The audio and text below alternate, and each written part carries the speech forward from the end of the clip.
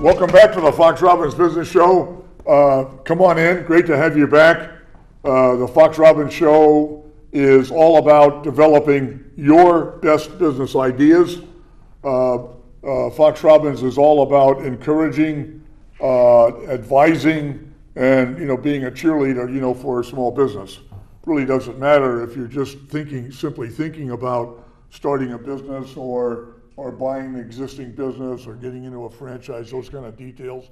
It's only in the concept stage, or you actually have started a business or bought a business, and things are running well, or they're running maybe not so well. Whatever your condition is, come and see us. We want to help. I'm the co-host of the show, Bill Fox, but the other co-host is, this is interesting. You want to know that this guy is invincible. Yeah, really? And he's irresistible. Well, that I know. And he's totally exemplary. Exemplary, thank you. Coach Robbins. Roy, what does that mean? Coach. And our guest, this is a special episode. It's one of three. Part one, part two, part three. This one is part three with our guest Roy Heffernan. Roy, nice to have you on the show. Thanks, Bill. Roy is owner the Life is Good company, and we spent episode one on talking quite a bit about the startup process and the branding, and then we got into a second episode into clarity and developing the advantage properly and recognizing superpowers, and all based on optimism. And now we're going to go into branching out. Episode 3 is going to be called the integrated model, for the company, and you're going to be interested in this. You won't see this. I don't think you see it a lot, but it's undoubtedly it's out there, but not the way that Life is Good is branched out is very, very interesting, and you guys need to hear about this. So, without further ado, let's get into that, Roy. I mean, Life is Good, in fact, did expand outward into a LIG Kids Foundation. Tell us about that. Yes, Bill. I'm going to go broader first, and then I'll narrow it down, if you don't mind. So, there's this absolutely important effort out there right now called conscious capitalism.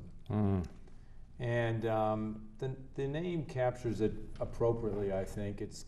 Look at Life is Good loves capitalism. Sure. We love capitalism.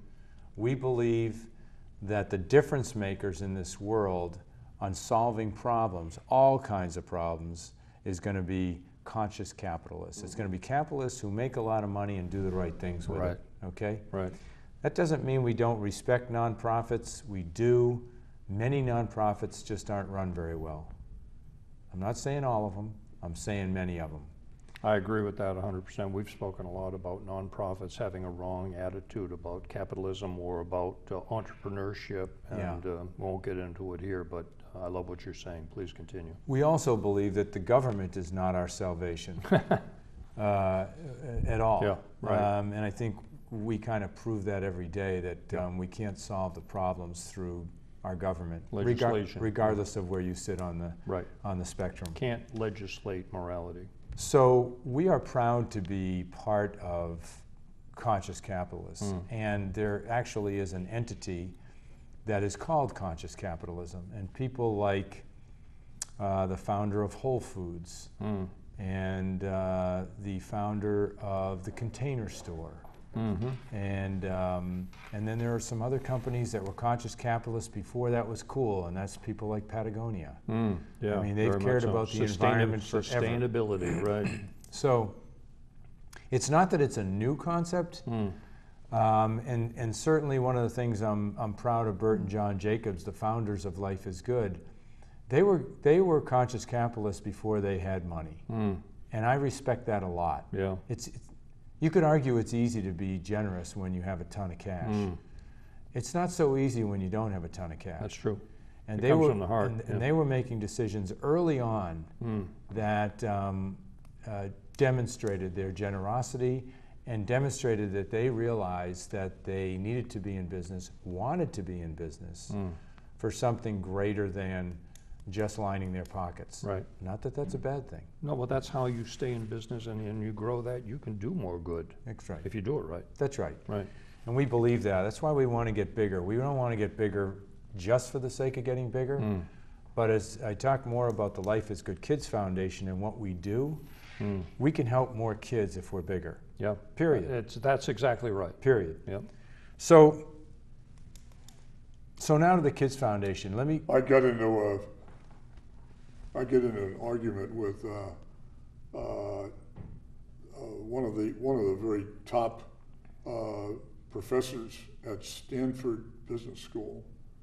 Nobody me, but I was sitting in I didn't go to that business school. I went there for a seminar, but this guy's a top-rated professor at Stanford. He stood before the audience and said the only purpose of business is to make money. And I raised my hand and I said, that's the worst thing you could possibly say. And I wasn't in disagreement. I was angry that a person who has a standing and a voice, to students, talk young to students and say the only reason you have a business is to make money. And I said that's terrible. And I, if I could, I would have you stop saying that immediately. And how did he respond, Bill? Oh, he looked down his lengthy nose at me as a questionable creature. Well, let me tell you that we clearly disagree with that as well, Bill, and line up where you are. And I'll just tell you a quick little thing about Bert and John. We have made decisions over the years as owners of Life is Good where Bert and John have said, well, if we're sitting there and we're 80 years old and we're in our rocking chairs and we're looking back on this, are we ever going to be disappointed in ourselves that we started the Life is Good Kids Foundation? And the answer is no. Of course. So we don't buy into the fact that our only job is to make money. Making money is important because that's the means to doing that exactly, good work, but it's not the end result. Right. So you might remember in the last episode I talked about Lindsay Beggins. I do. And Lindsay was this just angel of a young gal who proved everybody wrong by beating stage 4 cancer and just graduated from college and is just this gorgeous, young, vivacious, smart woman making a difference in the world. Yeah. And she, as I said the last time, she got one of every Life is Good hat, and she went door to door up at the 4th floor of the Children's Hospital where all the kids were struggling with very serious, very, very serious cancer. And she was an ambassador for Life is Good, not the company. She was ambassador for the concept. Good. She was ambassador for what it stands for. Right. And that is, we can beat this thing. Bill, you said last episode, with an attitude like that, it really goes a long way to assist your healing. Right. Yeah. So anyway, when she did this, I remember Bert and John didn't know really what to do with it. This happened under their brand, and they're like, wow, I mean, that was super powerful. Right. We got to put that over here for a minute and carry on, but that was really something. Yeah. So as it turns out, Lindsay and a few others led to the development of the Life is Good Kids Foundation. Why? Because the brothers knew that they had something very powerful that could assist people in their lives in meaningful ways. So what does that look like? I also mentioned that we believe in the youth and the fact that they live open. Right. Well, that's why we chose to focus on children with our Kids Foundation, with our foundation, as opposed to elderly. They need our help. Teenagers, they need our help. We chose kids. We think it aligns with our brand. Now, what do you do with that? Well, the first thing we did is we had a pumpkin festival up in Maine. A pumpkin festival. And we didn't even know if anyone was going to show up. All of a sudden, pickup trucks with pumpkins start showing up. Just from the local community. And we had a heck of a day, and we raised I think we raised $15,000 that day when we were a fledgling company. Yeah. That was a lot of money for us. Sure. Okay, so we give that away. And then we said, okay, what else can we do with this? What if we do a pumpkin festival on the Boston Common? Oh, yeah. And we raised over $1 million at this pumpkin festival and broke the Guinness Book of World Records for the most lit pumpkins at one place at one time. Now, why did we do that? Is that what this is? That's a tower of pumpkins. Yeah. Oh my God. That's a tower of pumpkins, and there were 31,000 pumpkins all over the Boston Common. We caused a tremendous traffic jam downtown. For the best of reasons. Terrific night. You can see it was raining. It didn't stop anybody. Yeah, right. We had a ton of people show up. Yep. Most importantly, it continued to build what we wanted, and that is recognition for what the Kids Foundation was all about, and money coming toward the foundation so that we could help more people. Right. So let me stop here before I go on to the next slide and talk to you about what is the Kids Foundation. Yes, please. It's really unique. Unlike foundations, most foundations that raise money and then find good causes to give the money away, Right. we're actually a service foundation, meaning that we deliver a service through the Life is Good Kids Foundation. Right. What's the service? The service is that we train with Steve Gross's expertise. Steve Gross is our chief playmaker, or CEO of the foundation. Our chief playmaker comes from a trauma background and has his PhD in understanding trauma in children and what to do about it. Oh, perfect. So what we have developed is a very unique training that allows for child care providers and child life providers. Child life meaning the folks that are in hospitals where the kids are not mobile. Right. Child care, you know what a child care provider is. Sure. So we're focused on 0 to 6-year-old kids, Yep. recognizing trauma in them, and then assisting them to become a child again, which by their very nature is joyful. That's right. Yeah. But trauma interrupts the development in a child. Yeah, absolutely. Yeah. And actually their brain stops growing if they've had too much trauma. And their brain gets locked down into a reptilian brain designed to do one thing: survive. Right. A child can't be joyful, Fight or flight. happy, Yeah. and productive Right. if they are in a survival mode all the time. Creative. Right. Right. So we train child care providers all over the country, indeed outside the country. We got invited to Haiti as an example after the earthquake. Oh, yeah. And we have trained and hired full-time 12 Haitians. And they are the most joyful, loving people. And they have brought the Playmaker training into the 10 cities and all around Port-au-Prince following the devastation that they had 10 years ago. Good timing. 10 on years that. ago? Yeah, about Whenever. 10 years ago, yeah. So this is what we do. And Yeah. now, just recently, we've teamed with Head Start Oh, yeah. across the country. Operation Head Start. Right. And we're training 100% of Head Start's key personnel Yep. so that every child that they touch through Head Start gets trained with Playmaker training Right. and begins to understand that they can be a kid again. They're given the freedom to laugh and play, Yep. and they begin to heal.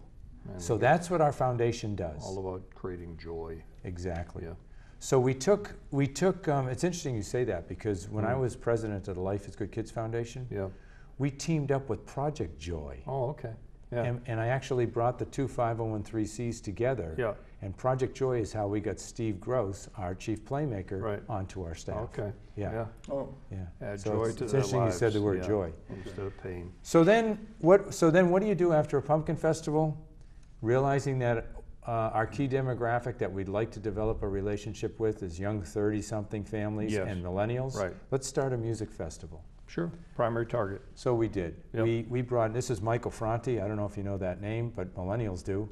And we had all kinds, Jack Johnson closed one of our years, and we had about 5 years just amazing music festivals in Yeah. Canton, Massachusetts. On Canton? Yeah. Okay. Yeah. Right at the foot of the Blue Hills. Oh, yeah. Beautiful field. this is, That's Michael Franti. okay. Yeah, look at them. Look at the faces on these I know people. All of these folks came together not only to hear good music, Yep. but they came together to really feel and know life is good. That's right. And they came together to every beer that they bought, every hot dog that they bought, the money went to the Kids Foundation. Why? To help more kids. And you had those young ladies like that young down lady. there. Yeah, young lady, Yeah, we love 60-somethings, right? Yeah, that's right. So, you know, we came to truly believe this is one of the big, beautiful boards that was at the festival. Yeah. Takers may eat well, but givers, we believe, I love that. they sleep well. Yeah. And you can see the child there just kind of Playing. relating to our dog Rocket. Yeah. And being at one with the whole festival. Right.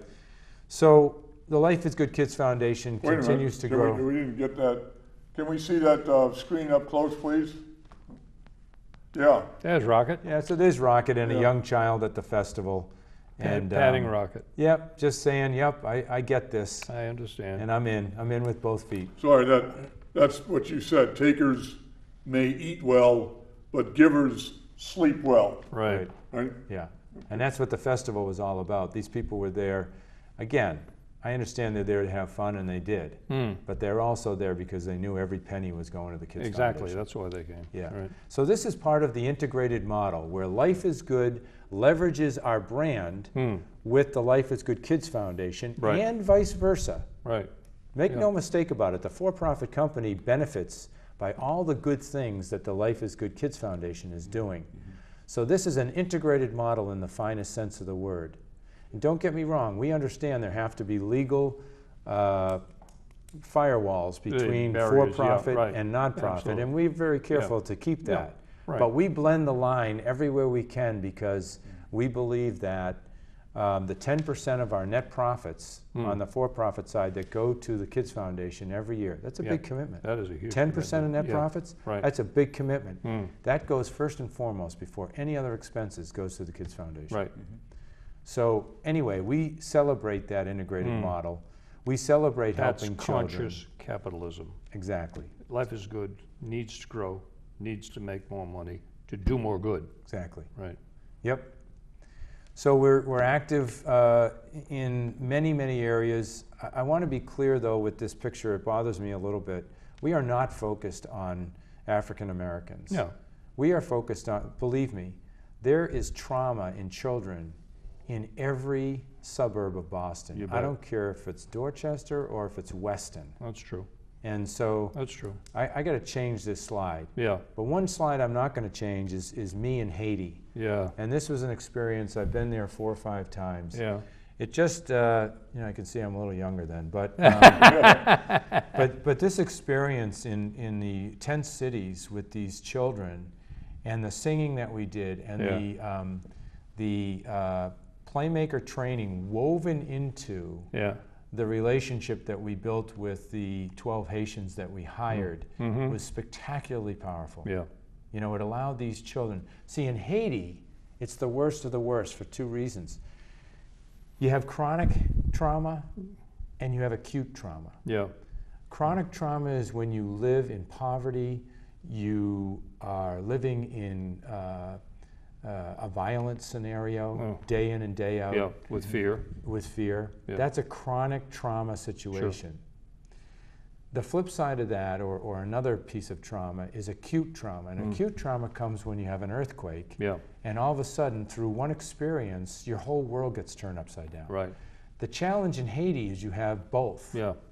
You've got chronic trauma Which because is they live in a perpetual. very difficult Right. environment, and then along comes the earthquake, and now you've got acute trauma on top of it. Yeah. That exacerbates. So our work with the Life is Good Playmakers in Haiti is hugely important. And I'll also tell you that when the money was flowing in Haiti after the earthquake and the cameras were on, Yeah. the number of 501c3s in Haiti ballooned from 2,500 to over 10,000. Oh, Do you want to guess how many 501c3s in Haiti are now? it's There are back now? to 2,500. It's back to I was gonna say 2,500. 2,500, That's right. yeah. Although 2,501 because we're there. There you go. Oh, you weren't there originally. Good. That's right. That's right. So that's what we do, and that's what we're trying. That's the difference we're trying to make. And yes, that's the integrated model. What's the lesson here for someone who might be a young entrepreneur or an old entrepreneur starting their business?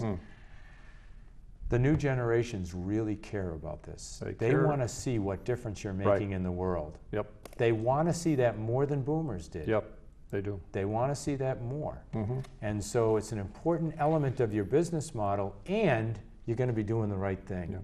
So what's wrong with that picture? There's nothing wrong with it. We're talking No, teaching. when I think about life is good, I questioned you previously about the power today of the internet, websites and social media sites and all that kind of stuff.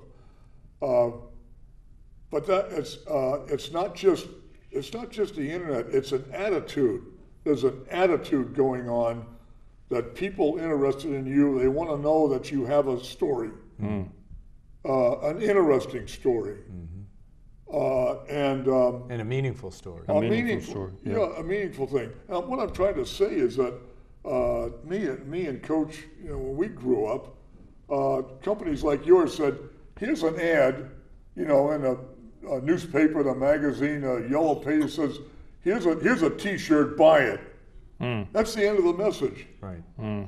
Here's a T-shirt, $10. Send us $10.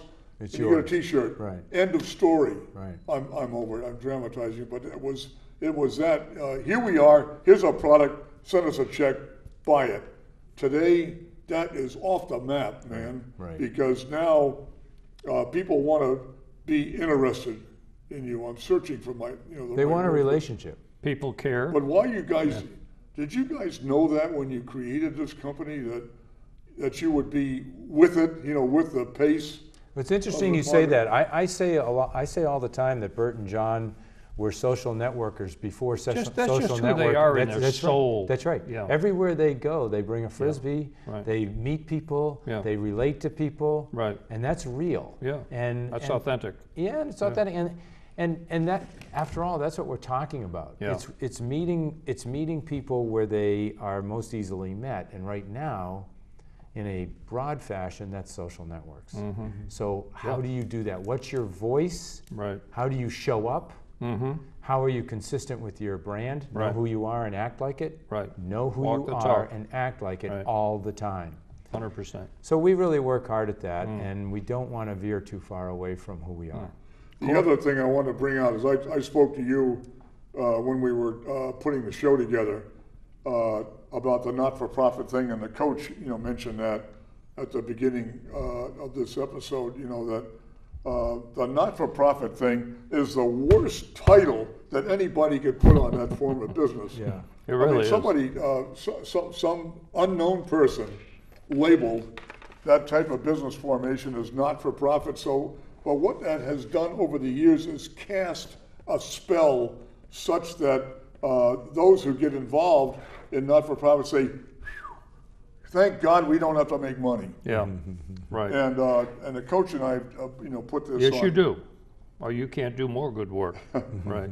know- Conscious capitalism, that's what we're talking about. Yes. We're talking about corporate social responsibility. But I'm big bringing this issue up today. because you guys know that. From speaking to you, I know that you know that. Yeah. But I want you to tell our audience, understand that not-for-profit doesn't mean we don't have to make money in order to have the table stakes to go to the next Right. round.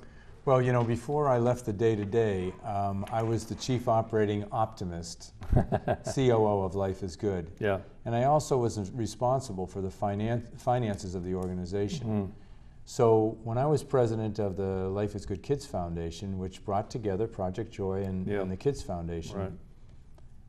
I was all about running the business properly as a nonprofit. Just because you're a nonprofit doesn't mean you don't drop money to the bottom line. You Why? better. Why? Yeah. Because then you can use it to help more kids. That's what I've been screaming for since 8 years, is that, it's just, you don't give the profit to the stockholders, but you still have to be making money Exactly. to be growing, or you're not going to do more work for the kids. What's And that's your the whole mission? idea. What's Is your the mission? mission of Right. your nonprofit? He's right, nonprofit is the wrong title for them, almost. Yeah. It's misleading. You can't go through life doing this. Get out there, That's why grow it's the company. powerful when you bring. Yeah. That's why if you have the opportunity, Yeah. and we all do as entrepreneurs, if you have the opportunity to bring together even if you don't set it up, a nonprofit element, a caring element, a conscious capitalist element, Right. then and you leverage your for-profit Yep. side, it's a real win. Yep. Nothing has changed. It doesn't matter about the formation of the company, be it for-profit, not-for-profit. It's the same thing. Income, money in, money out, something left over that provides what Peter Drucker called the table stakes to stay in the game for the next round. That's it. Okay, That's it. that's nothing changes. No. And the new kid in the game in the last few years is this benefit corporation. I think that mission of a benefit corporation is a little clearer. So you spent time. Where is the money coming from? Thank you very much. Yeah. And you know how much, and when is the cash flow issue? Yep. Like when is it coming in? And what are my what's my budget? What are my expenses?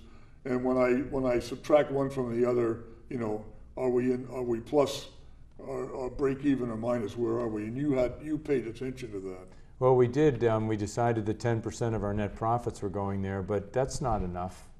So we have wonderful partners that are assisting us with, you know, revenue production for the nonprofit side. And Excellent.